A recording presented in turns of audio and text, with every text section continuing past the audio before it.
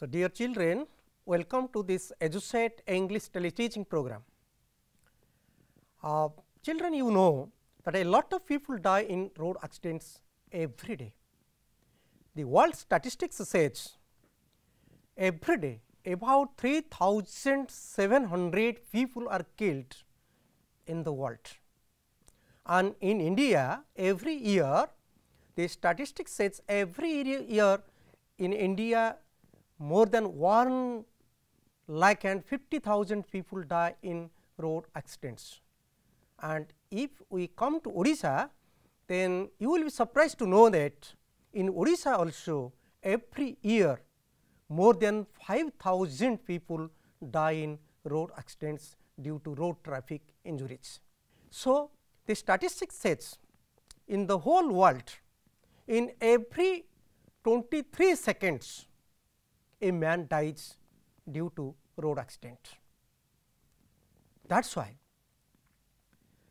to check these road accidents, to reduce the number of deaths, to reduce the number of injuries, many organizations, different governments, the governments of our central government, the government of our state, and the media people, the writers, the poets, they take steps, they through their writings, through their advertisements, through their news, they make people aware of the safety on road and the road safety rules. That is why today we are going to read a very good poem, a heart touching poem, a heart breaking poem. The title of the poem is From the Formalin Jar, and in this poem you can find a very precarious, a very cruel accident, I can say, a very precarious accident in which due to want of a helmet, a young college going young lad, college going young man, he died in the accident only due to his simple carelessness. So, today we will read the poem From the Formalin Jar. So, you see the title itself says From the Formalin Jar, and if you look at the pictures you can find the brains, one brain has been kept in one formalin jar. So, formalin is one type of chemical substance, you know, in science you have read, and to put it to preserve it safely, they put the brains in the formalin jars. So, from the formalin jar means who is there, what he is doing, what he is saying, and what is that, to know a lot of things. And by way of reading this poem, we can also know the causes of road accident. As the World Health Organization, you know that they have identified 5 major causes for these road accidents, and this poet, a professor in the Medical Research Institute of Bangalore, he has written this poem from the formalin jar. And as you know, the World Health Organization, they have identified that 5 major causes. One cause is due to helmet, we do not put on the helmets, we are very careless for this. Then due to our eye power, sometimes due to invisibility, and due to lack of seat belt at the time of driving cars or driving any vehicle. So, helmet, then invisibility, then your another cause is seat belt, another cause is using alcohol and speed driving. These are major 5 causes. So, let us see in this poem how a lady poet who is working at present as an assistant professor in the medical institute, we will know about that lady, and she has tried to make the young people aware of the road safety rules and how we can live happily, how we will be safe on road. So, let us go to know something about the poet. The title of the poem is From the Formalin Jar, and let us know who is the poet and where is she, who is she from, and why she has written this poem. So, I would like to request all of you to have a look at the screen. The title of the poem, as I have already told you, from the Formalin jar, and about the poet. The poet is Dr. Rita S. Moni, and she is from Bangalore. Professionally, she is a doctor, a scientist, neurobiologist at National Institute of Mental Health and Neurosciences, and popularly known as Nimanj, right. This is her profession. So, as a scientist, as a doctor, the poet Dr. Rita Moni, she has tried a lot to motivate the young people through this poem, right, to make the young people aware of the road safety rule and how we can drive safely, how we can ride our motorcycles safely, how we can walk on the road safely, and we will be safe. So, her writings, she has written many short stories, many poems, essays, travelogues about traveling, and some short stories, very short stories for children. So, present poem that is written in the month of September in the year 2013 to create awareness about safe driving and road safety rules. Again I repeat, this present poem, the poet, the doctor, the professor Dr.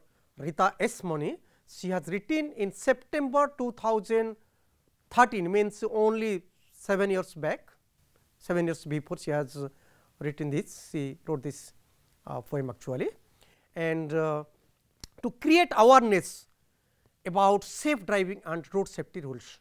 And if you know the background of this poem, you will be surprised why the poet, the doctor wrote this poem. Let us know why she wrote this poem, what made the poet, what made that doctor to write this poem, right.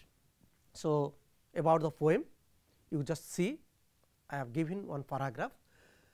National Institute of Mental and Health Sciences has a unique human brain museum where many brain specimens affected by various disease conditions like infection, tumor, stroke, injury and neurological disorders are preserved in formalin and displayed in Sritho jars. One of the brain specimens is from an unfortunate accident victim who died from head injuries. Perhaps he would not have lost his life if he had put on a helmet while driving his two-wheeler. This heartbreaking poem conveys how a simple carelessness cost a young, lively and caring boy his precious life. So, my dear children, actually once a college going young boy met with an accident when he was riding his motorcycle to his friend.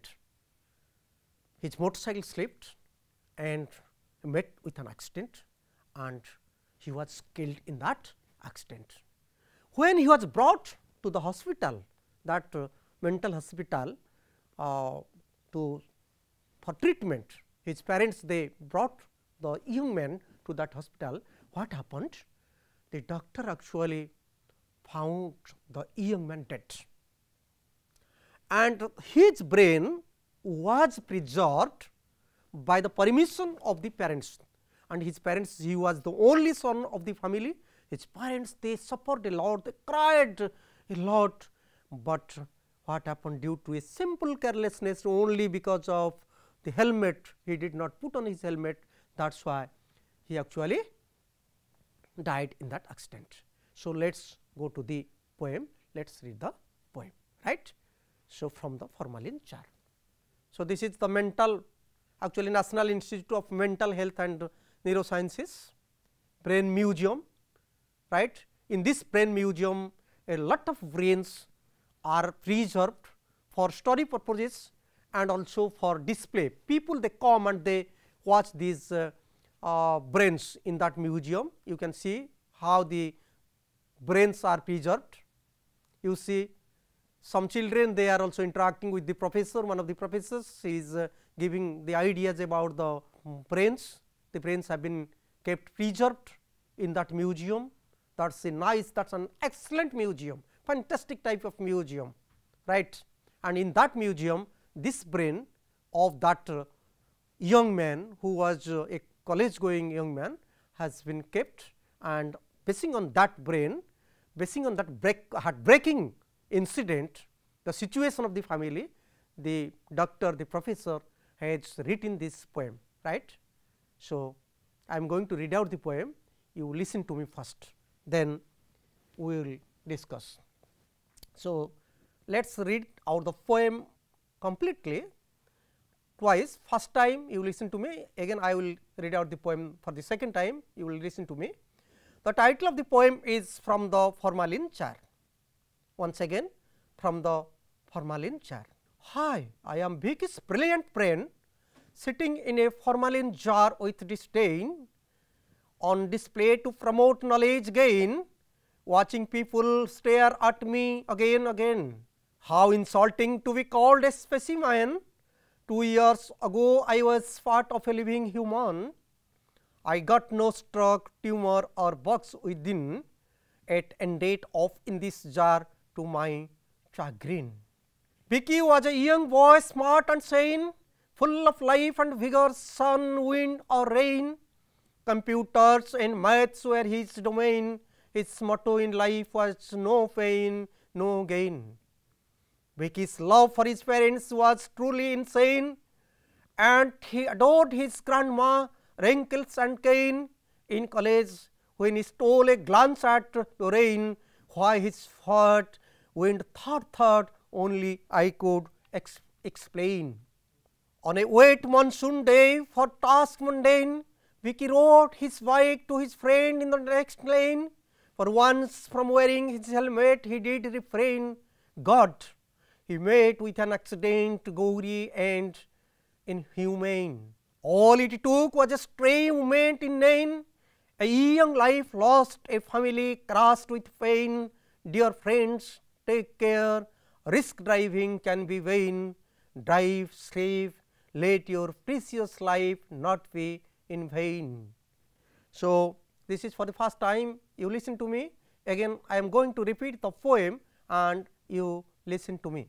Hi, I am Vicky's brilliant brain, sitting in a formalin jar with disdain, on display to promote knowledge gain, watching people stare at me again and again.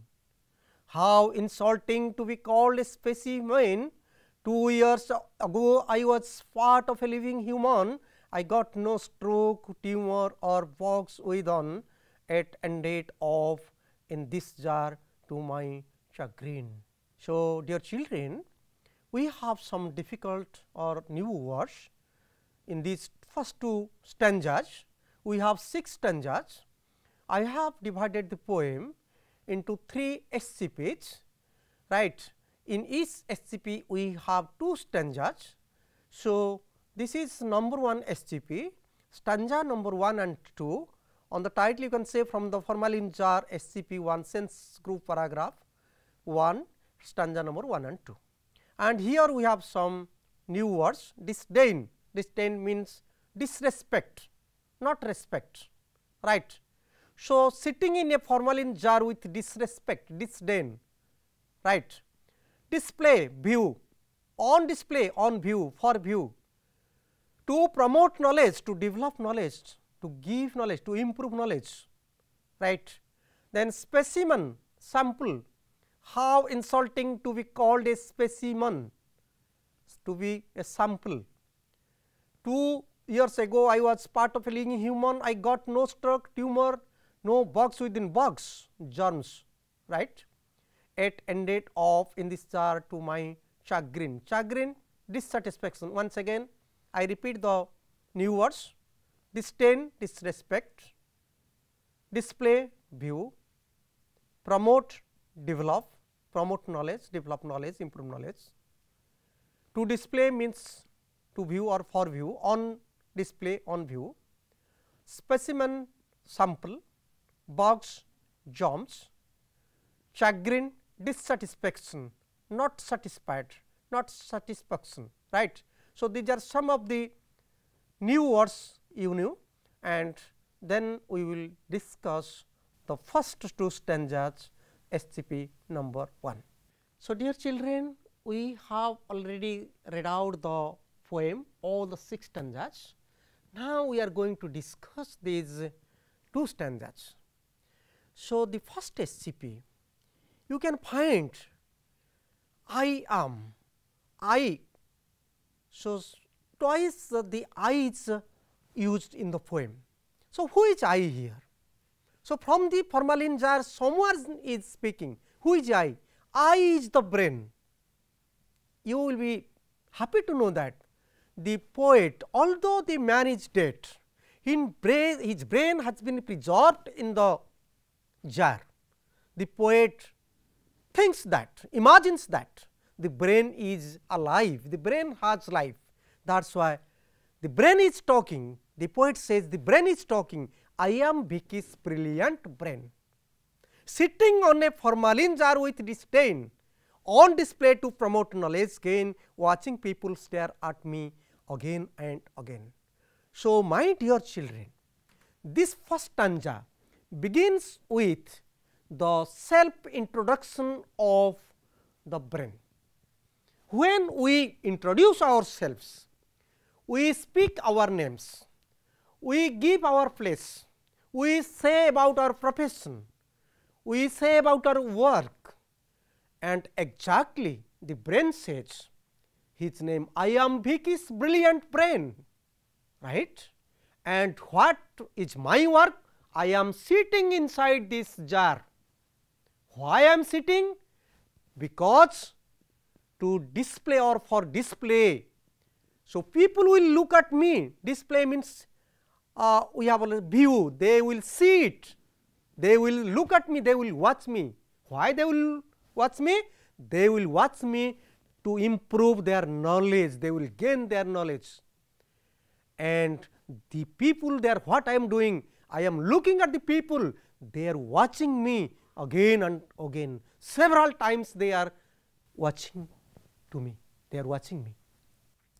The second sentence you just see, the second stanza, both the stanzas the poet writes about the self introduction.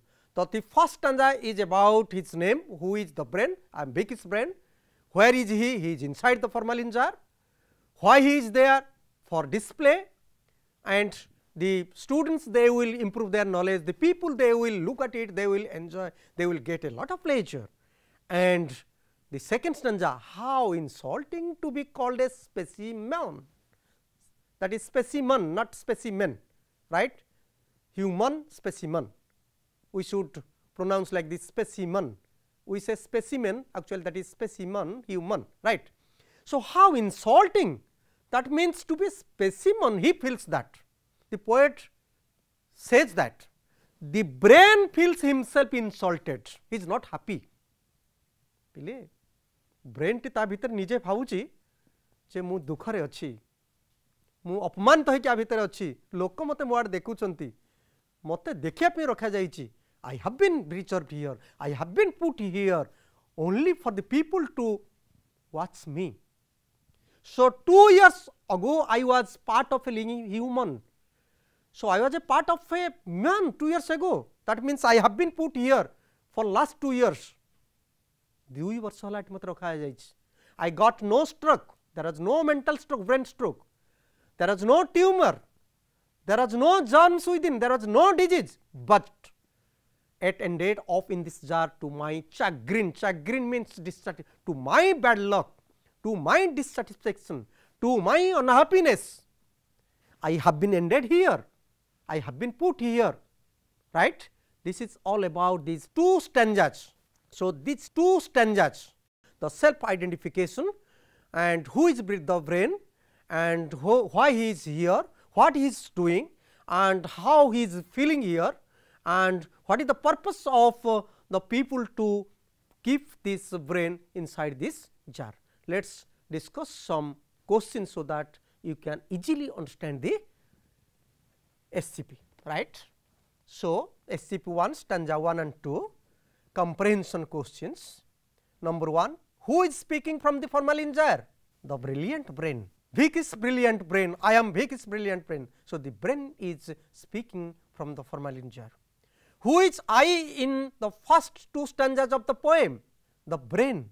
So, the brain says I, the poet considers the brain as a person, personifies, personification is a poetic device. The poets कवि माने सब व्यवहार करती साधारण जिनिस को से गोटे लोक हिसाब से व्यवहार करती.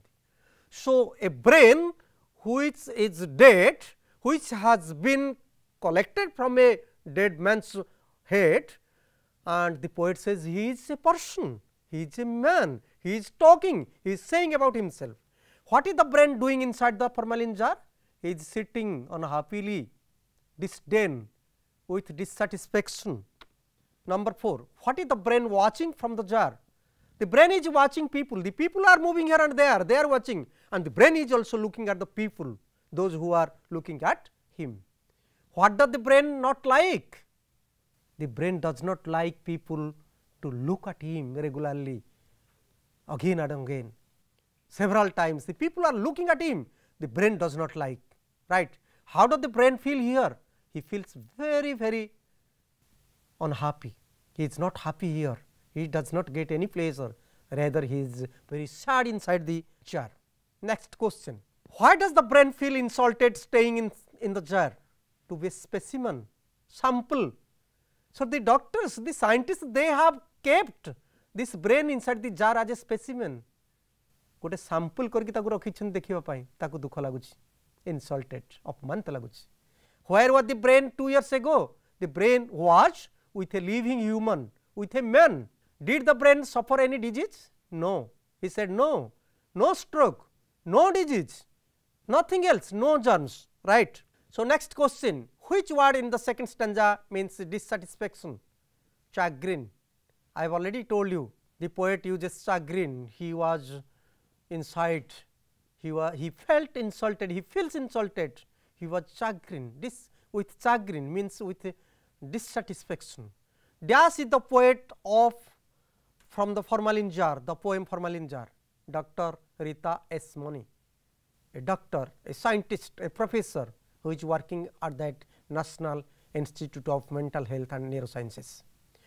Dash means sample, I have already told you specimen, specimen means sample.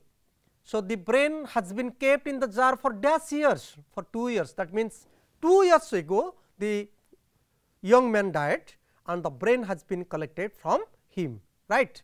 And number 14, the brains are kept in the jars in the museum for dash and dash, for display, people will look at him because that is a museum.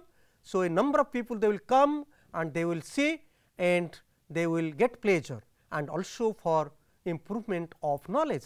So, the brains are kept in the jars in the museum for display and for promoting knowledge. The rhyming word of specimen is human. It has been given, I have given this because we usually say specimen, but that is specimen, human, like this. So, my dear children, in this 2 stanzas in the first SCP, this is all about the introduction of the brain. So, from the formalin jar, who is introducing? The brain is introducing himself. The brain says, I am the Vicky's brain and I was with a human being 2 years ago, and now I am unhappily staying here. People they have kept me here inside this formalin jar for their purposes, for improving the knowledge of the students, for helping people to get pleasure, and I do not feel happy. I am insulted, I get insulted being inside the formalin jar. So, this is all about the self introduction of the brilliant brain who is inside the formalin jar. We will go to the next SCP, the next 2 stanzas, and we will see what happens. So, dear children, we discussed the first SCP of the poem, very interesting, this is a heartbreaking poem, and I think the time is going to be over. In the next session, we will discuss the next 2 SCPs and the 4 stanzas of the poem. Thank you very much.